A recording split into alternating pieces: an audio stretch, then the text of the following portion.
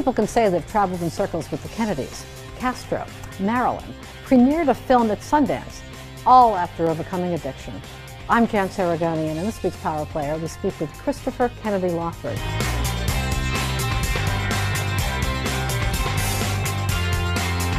This is your third book, Recover to Live. It's a very personal look at a very personal experience you've had with addiction. What prompted you to write this book?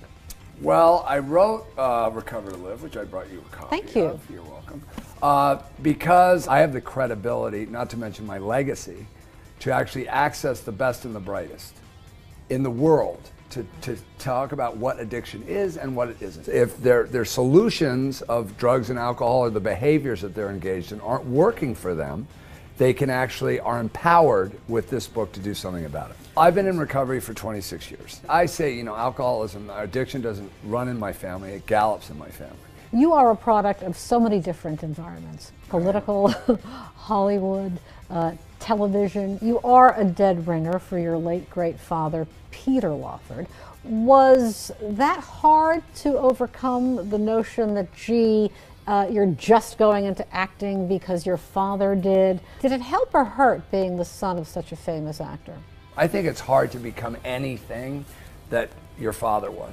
So for me, I never believed I was good enough as an actor. He was a talented guy, my dad, really talented. And he could sing, he could dance, he could do all that. I couldn't do all that. I came to it late in life, but never at my core level believed that I would be good enough. So quite frankly, I wasn't. Speaking of your father, he was a member of the famous Rat Pack, Sammy Davis Jr., Peter Lawford, Dean Martin.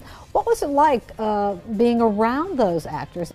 Yeah, they did. Well, yeah, they were great. They were all great friends. They had a great time. I tell this story a lot. I mean, Frank Sinatra was was godfather to my sister Victoria, who was younger than me. I had godfather envy from a really young age because he would show up at her birthday parties with like really inappropriate presents for a 3-year-old, like diamond earrings. Marilyn Monroe was a great friend of my parents. She taught me how to do the twist when I was 6 years old. And I tell people all these things, but I have to say, you know, those guys had everything you could possibly want in this world, and they all died from this illness.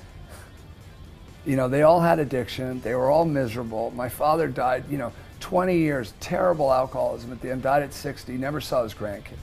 The stuff in the world, the success, the power, the money, all that stuff doesn't mean anything. Now, this disease will get you if you're on the wrong side of the tracks or you're in the White House. It doesn't matter. Can you talk a bit about what it was like to make a feature film, 13 Days, about the Cuban Missile Crisis, especially since your family played such a key role in that whole episode? One of the great benefits of doing it was I got to go with Kevin and the producer to Cuba and actually sit next to President Castro in the Palace of the Revolution and watch that film, which was extraordinary. He's a very interesting guy, to say the least. And then he got up at the end of the film and he looked at us and he goes, "You made a great film about the crisis of October," which is what they call it. "But now you need to make a film about what was happening in Cuba." Speaking of films, many people may not realize that you got your start with Universal Studios, acquiring American Graffiti, and then went on to Kiss Me Guido at Sundance. I was always interested in the film business. I went, at it from the other side of the camera, really, initially as a producer, and worked at Universal. But then I became an actor when I got later in life at 30, which was a moment of either clarity or insanity, either one. Kiss Me Guido was a film that I produced and also was in. Went to Sundance. I also did a movie called Drunks that went to Sundance. But I love independent films. It gives you more creativity. It's really...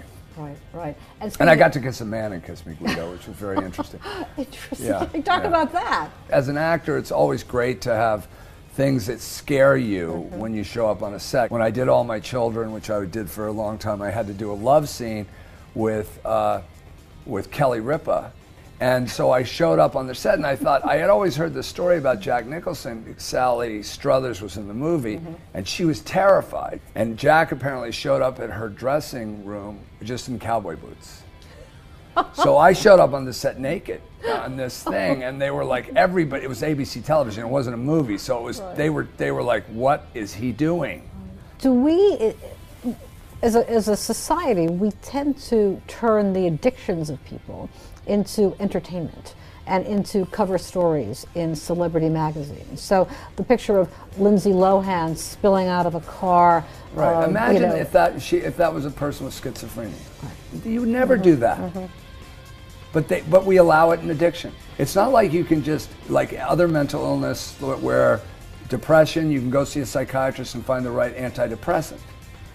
There's not one pill that's going to fix this. Okay, there may be a pill involved, there may be psychosocial involved, you might need to treat the family. You've got to address every aspect of a person's life. But if you do it right, and you do it intensively first time, you'll never have to do it again.